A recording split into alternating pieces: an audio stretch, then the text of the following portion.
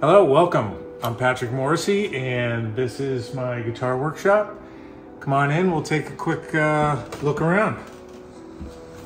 So, when you first come in, you'll see these two large benches, which is primarily where a lot of the work is done.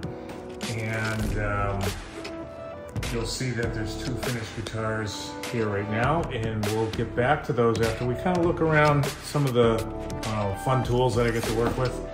At the center of the shop, you have the CNC machine, which is a fantastic piece of technology that helps me create a lot of the parts, a lot of the inlays, creating things that are very exact and perfect for every guitar that I make. So this is a centerpiece of the whole shop. And from there's various other machines for sanding, thicknessing. If you come over here, you'll definitely see we have the standard drum sander, spindle sander, the disc sander, all hooked up to the dust collector, so it's very clean in here. So over here we have the vacuum clamping for tops in the back, and this is what I use to glue on the braces. So after you've put the glue on the bottom of the braces and you've positioned them, the vacuum clamping creates a consistent clamping force across the entire length of the braces. So this is a top that's nearly complete, but I can only show you what this does. We turn this on.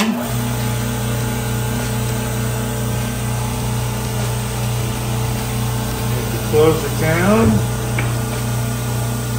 and what you have is clamping pressure from this rubber membrane, and it creates a certain amount of pressure across the whole brace, and also because of the lack of oxygen, it cures the glue a lot faster. So after about 15 to 20 minutes, I can undo it,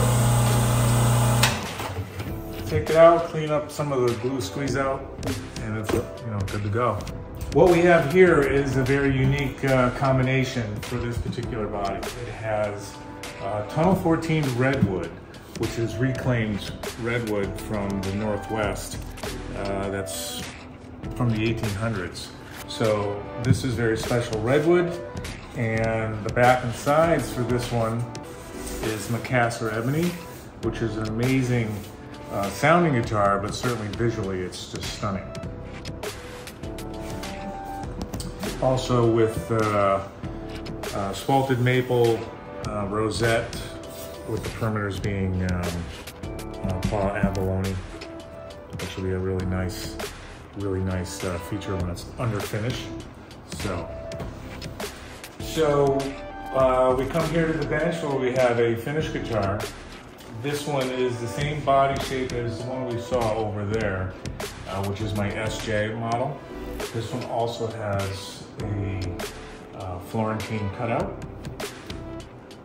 The perimeter is done with the spalted maple, and the spalted maple's in the rosette, so it all ties in nicely together with a Brazilian rosewood bridge, Brazilian rosewood fingerboard, the diamond fret markers, and this is a Madagascar back and sides, which is a rosewood, beautiful sounding guitar, very warm type of sound. Also has a slight bevel here, arm bevel, so when your hand comes over the body, it's really comfortable. And that's what the finished product will look like. So thanks for joining me here at the shop. If you have any questions, please feel free to reach out to me at MorrisseyGuitars.com. You can get a lot of information there, a lot of the models that I offer, a lot of the features and the wood choices. So you can find a lot of information there, but also feel free to reach out to me.